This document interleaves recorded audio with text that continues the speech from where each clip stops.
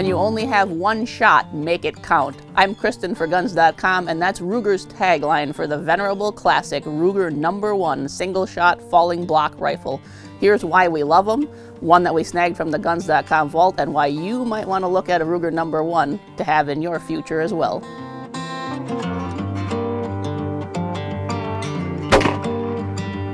Though these rifles are produced in a limited number of chamberings every year in current day, there's good reason why they remain around for over 55 years of production from Ruger.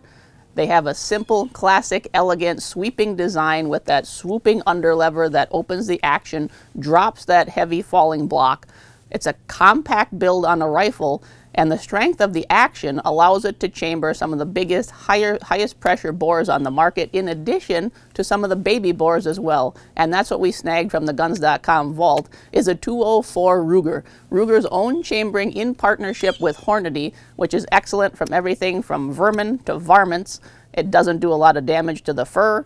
It's a cool little round. If you don't know about it, check out some of our coverage at Guns.com. You'll learn more about the 204 Ruger. But suffice it to say, the Ruger #1 rifle is a perfect companion for that 204 Ruger. When you look at the Ruger #1 rifle, you see that swooping underlever that is located behind and beneath the trigger guard, and that's what actuates that action. Pulling forward on that lever drops the falling block that allows you to load your one round of whatever chambering you have, from the smallest baby bores up to the heaviest hitters. The Ruger #1 handles them all. You can get a variety of barrel weights and firearm finishes. Because it is a classic looking firearm, most often you'll see lovely walnut wood furniture partnered with a rich deep bluing. But we saw this one, and they did make many chamberings and styles in this stainless steel and the pepper gray laminate. We think that's a darn sharp looking combination, but they don't just look good, they shoot good as well.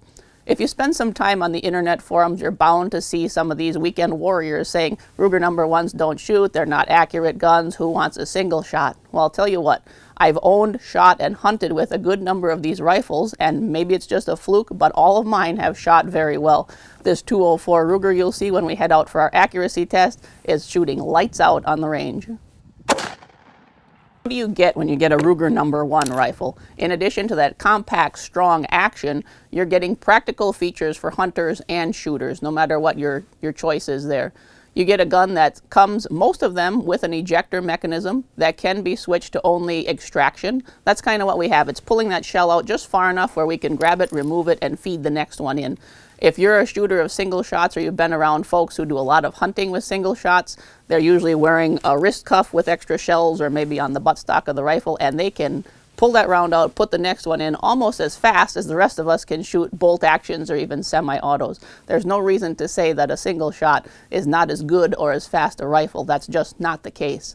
But one thing you do learn with a single shot is how to make that one shot count. That first shot should be on the money, and then you can think about reloading and being ready for the second shot. I always advocate for shooting the way you're planning to shoot in the field, whether it's offhand or from a stick. And let's face it, this heavy-barreled Ruger #1 is really a bench gun. It's too heavy to be carrying around and shooting offhand. I probably wouldn't shoot it much off sticks, but we just want to give you a little different angle and just try something different.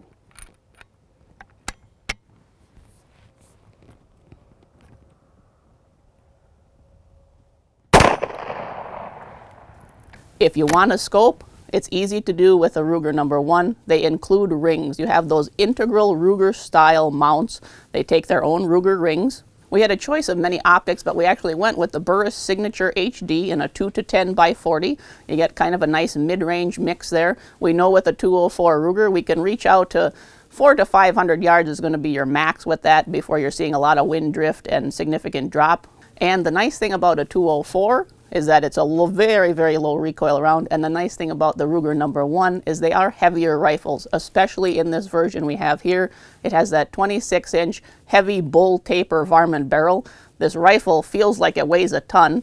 We're tipping the scales right around 10 to 11 pounds, depending on the optic and the accessories that we're mounting on it. So you see as we're shooting that on the bench, there is just zero rifle move. There's no muzzle rise, there's no recoil. It's just a pleasure to shoot. And that's one of the things that a lot of varmint hunters and prairie dog shooters look for. You want to see that terminal performance in the scope. You don't want to be coming up with recoil off of the target and not seeing what's happening downrange. This combination lets lets you see everything nice and clear, plain as day, no movement, and that's half the fun of doing those shoots. We want to look at the trigger pull here on our Ruger #1 because that is really exceptional. A high quality trigger aids greatly in accuracy, and that's how we're able to shoot hole on hole. We clear the action there, we make sure it's empty. We are on safe. We move that forward to fire.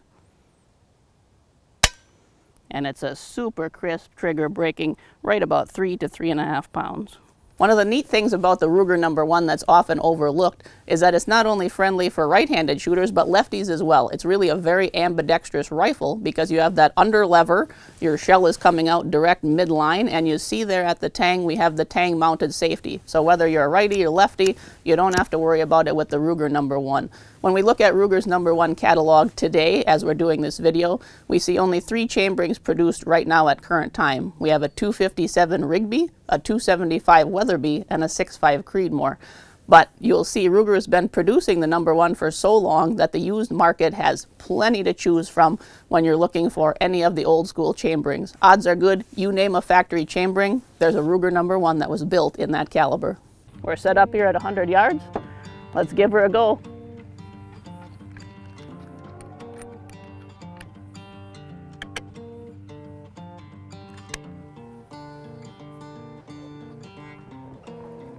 I'm going to hold dead center on this target.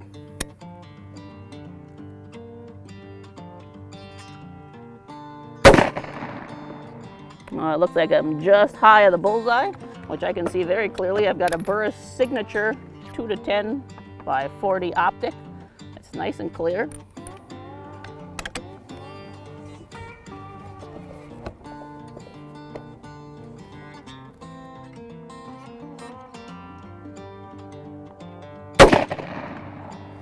Looks like I'm cutting the same hole.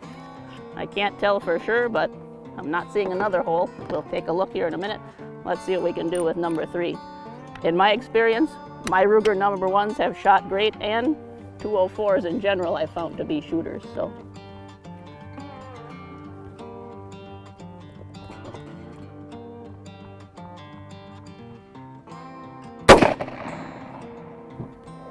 All right, let's take a walk down range. I'm not sure where that one went. We'll take a look.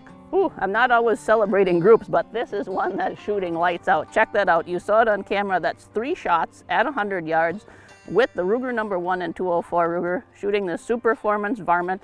These are the 32 grain VMAX from Hornady. Excellent varmint round and excellent performance. Whether you're shooting prairie dogs, coyotes, or something in between, this gun is definitely going to get the job done. Whether you're a hunter looking for anything from the 20 caliber 204 Ruger up to the 480 Ruger or anything in between, including plenty of non-Ruger chamberings, ones like even the 300 H&H or a 375 H&H. There are so many interesting calibers and interesting rifles to choose from. The sky is the limit with the Ruger #1. Whether you're a collector, a shooter, or a hunter, this is a rifle that should be on your radar as an American-made quality rifle. I'm Kristen for Guns.com. Thanks for joining us today as we took a look at the Ruger #1 and the 204 Ruger. Be sure to check out the Guns.com vault when you're in the market for new or used rifles, and give us a like, share, and subscribe to our channel so you can see me and our other fine folks at Guns.com bringing more gun-related content your way soon.